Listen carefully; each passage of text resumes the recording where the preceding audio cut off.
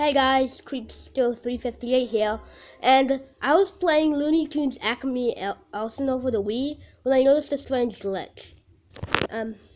So what will happen is, like, let's say I'll move my character right here.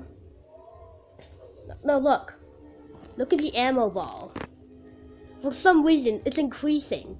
Like, I'm pretty sure this glitch can get you infinite ammo, which is pretty sick.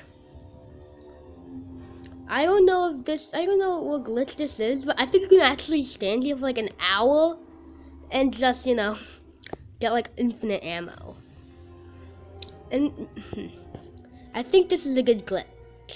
If you ever play Looney Tunes ACME Arsenal, try to get this glitch and it will really benefit you. Anyway, this was just a quick video to report this glitch I found.